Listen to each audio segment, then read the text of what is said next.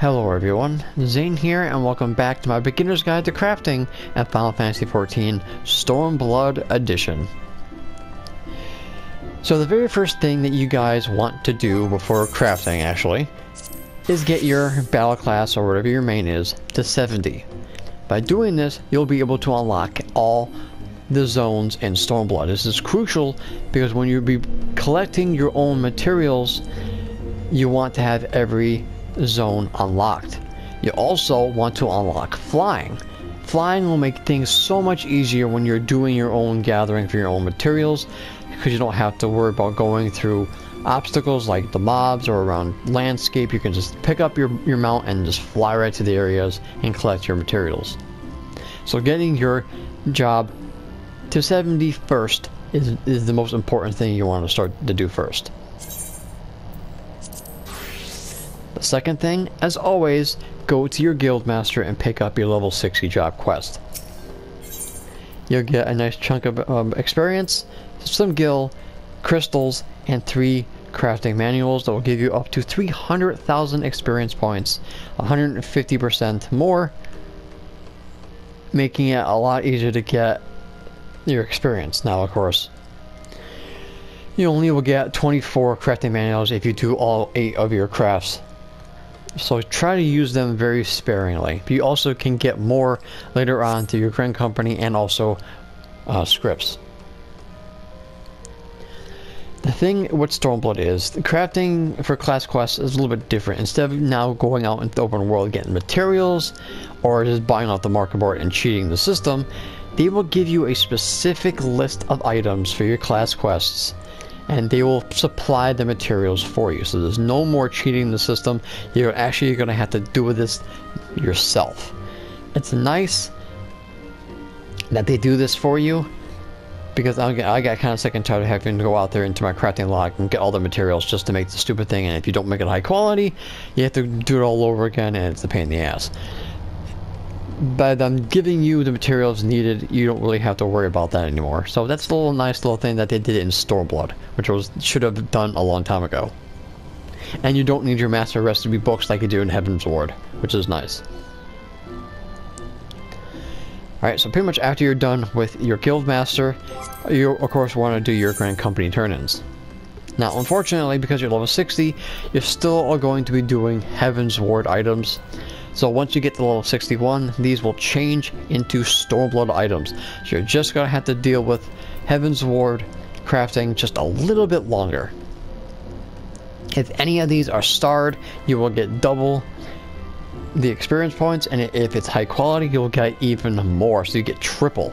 So make sure that you make all these high quality because it's a lot of experience they will be passing up if you don't do that. But these will give you a giant chunk of experience along with your class quest, so you'll be in 61 in no time.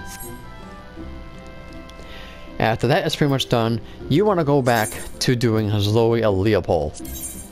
At level 61, you are have a set amount of experience that you'll get at level 60.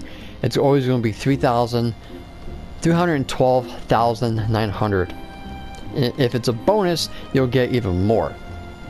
As you can see with gathering, it's the same thing, but if it's a bonus, you get a giant chunk more than what you would get. And you also will get more red scripts. So by doing Zoe Leopold every week, of course by the time you hit level 61, I think this becomes irrelevant. Let me just quickly go ahead and check on my gatherer. So I am at 63 with it.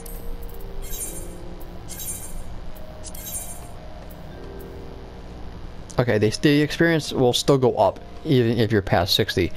So this will continue to grow when you are 60 and above. So which is good. So you always will be using her. Since the other custom deliveries don't get unlocked until you're at least 70 in Stormblood, Zoe is going to be your best friend basically pretty much for a week or two, depending on how long it takes for you to get basically how long it takes you to get to 70 and to unlock the rest of the custom delivery clients. Alright, so basically once you have exhausted your grand company turn-ins for the day and custom deliveries, you are basically stuck with doing either scripts or basically crafting everything in your crafting log. Basically, you're going to want to do everything in your crafting log, because every time you make a new item, that is a completion bonus plus the item you get for making it high quality or normal quality, whatever. And of course, you get at least one Heavensward item to make for each crafting class. Of course, I think they will change depending on when they reset. If you get a star, you're gonna get a bigger reward if it's not. As you can notice, you can't really do Heavensward items anymore because they only give you 10,000 experience. So it's really not worth doing it. So always do the first one that they give you in Stormblood. So another reason why you want to do your main story first is because the Lev quests for Stormblood are in Kugane. And you pretty much want to unlock those immediately, so you also can add in your Lev quests into the mix. Now, I already made videos on which Lev quests are repeatable and which ones give you the most experience. I have all the videos on all of them except Culinarian. I kind of stopped at Culinarian for some reason. But in the end, I'll probably make the video for that as well, so you guys know what's Lev quests to do for Culinarian as well. So when you get the Kugane through the main story, it's important to unlock them immediately. Hopefully, if you took a break from Final Fantasy XIV, your Lev quests should be at max. I think mine are. Yes, I have 100 allowances, so I have a lot to burn. So if you have a lot, to start burning off your Lev quests as well. So other than that, you really don't have any other abilities to work with. So the rotation that I showed you last time in my last video of Heavensward, it's still relevant until you at least start getting your new abilities. The old rotation I showed you from Heavensward should suffice for now until you start getting all these nice little abilities, which make crafting so much easier. Especially at level 66, crafting becomes so much easier because these abilities are so OP. So guys, that is pretty much going to be it for this little introductory to crafting in Stormblood.